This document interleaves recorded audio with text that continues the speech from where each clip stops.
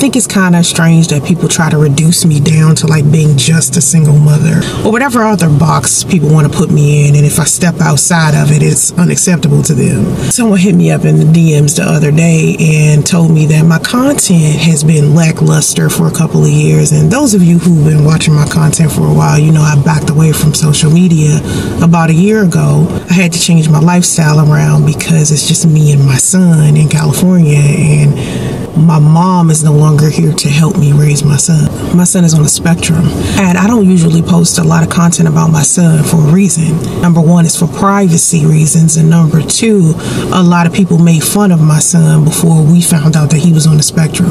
So here comes a person telling me that I should make more content about being a single mother. They suggested that I make single mom content that is based around my son thriving, being under the spectrum, and they spoke of it as if that's my lane and I need to stick to that lane, because me trying to be a life coach or me trying to positively affect my lives is not my lane and not something I should do, right? This person then went on to talk about how I needed to be in therapy, started asking me all of these personal questions about my life that I don't discuss on social media. What's weird to me is that people who contact me from fake profiles that are anonymous, that have no followers, no following, and no posts, think that I'm the one who needs therapy, but it's just completely normal that they're contacting me while not taking responsibility for what they are saying to me.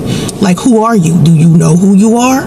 The fact that you feel comfortable to post about somebody else's life on social media without anyone knowing who you are and what's going on in your life is proof that you need to seek out a mental health professional. So let's just start there. This isn't the first time that someone suggested that I do a niche switch or a content switch.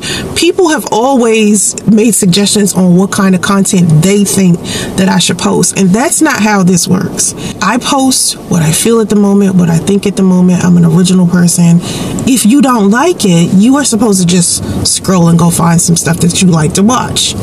As of lately, people have been asking me why I don't post my son some more. Like, I might post my son, he might be in the backseat or something, and I'm talking about something else, or you know, something like that. I don't post my son anymore. What a lot of people don't know is that my son had a YouTube channel. He has a YouTube channel called Raising Justice. On that channel, I just posted videos of him doing regular, everyday kid stuff, him playing with his Hot Wheels. He has this obsession and hyperfixation on cars, so I was going to make that channel about me teaching him everything that I knew about cars, because people know that I used to be a driver and I also owned a fleet of rental cars. However, I remember the first time somebody started making fun of my son, calling my son radio and calling my son a retard. They was calling him that on my channel, but the first time I saw it on his YouTube channel was in a video to where he was like pushing me on the merry-go-round, and because I'm bigger than him, he couldn't push me. He was like 2 or 3 years old trying to push a grown woman on a merry-go-round, and it was funny because he couldn't push me. And of course, that's typical of any kid.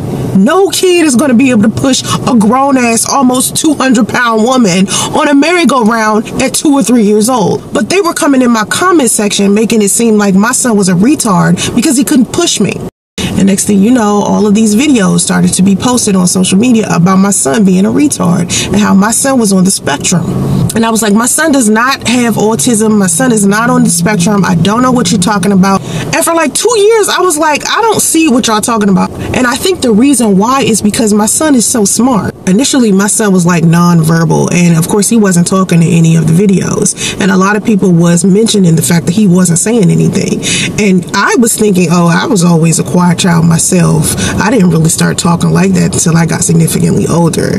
When in my youth, I was a very quiet kid. So I was just thinking that I was just my son, because honestly, I felt like I only talk unless I had something to say. Then he started stimming, like flapping his arms and doing certain things that autistic kids do. So I went and got him evaluated. I wish I could have just naturally figured that out with time, because of course I would have. A lot of people don't realize that their children are on the spectrum until they get like 3 or 4.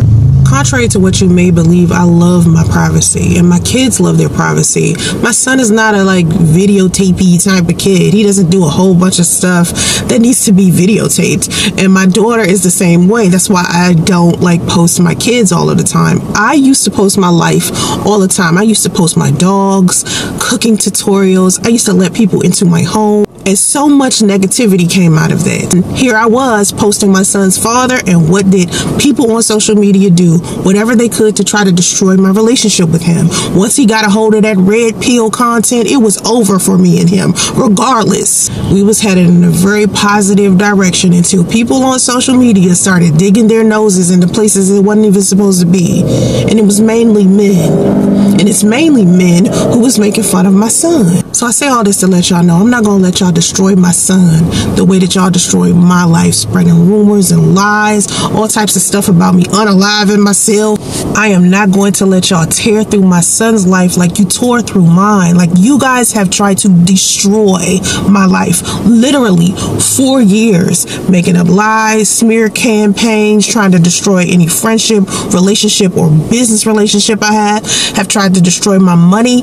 Y'all do this shit to people every day. It isn't just me. Y'all pick people that you want to bully and you want to harm. Sometimes you feel a level of jealousy. Sometimes you wish you had this job, or wish you had this relationship, or wish you had this child or following, or whatever else is going on in your lives.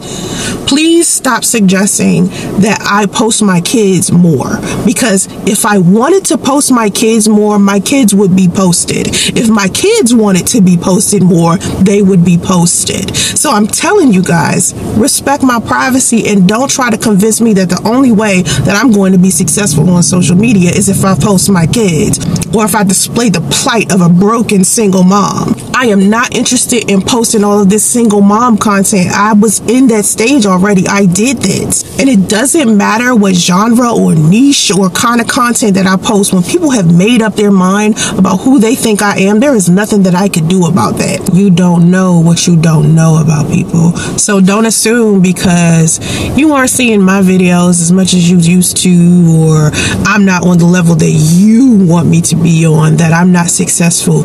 To me, it isn't up to you to decide what I do with my life, my channel, my kids. That's weird that y'all think that. All I can do and all I've been doing is trying to encourage people to live a better life.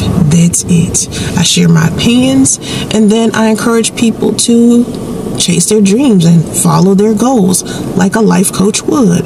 I've written books, I've taught finance, and again, it's not relationships that I sit and talk about the most. What I talk about the most is God. And anybody who's been consuming my content for a long time knows that if it was up to me, all I would post about is God. Not everybody wants to talk about God. Sometimes people want to talk about money. Sometimes people want to talk about celebrity news. A lot of y'all want to talk about drama. Just let me post what I want to post. If you don't like what I post, that's okay. It's so much stuff you can watch on social media. I'm for who I'm for. You can like me, you can love me, whatever. I'm not going to stress over it. My life is peaceful. I like it the way that it is. And hopefully I'll improve in the way that I want to improve with time. I appreciate opinion, but when I reject your opinion and I tell you to take care and move on, don't try to convince me or stalk me or harass me into thinking and believing what you want me to believe. Because as far as I'm concerned, any advice I give on social media, you can take it or leave it. I'm not going to force feed it to you. So stop trying to force feed me.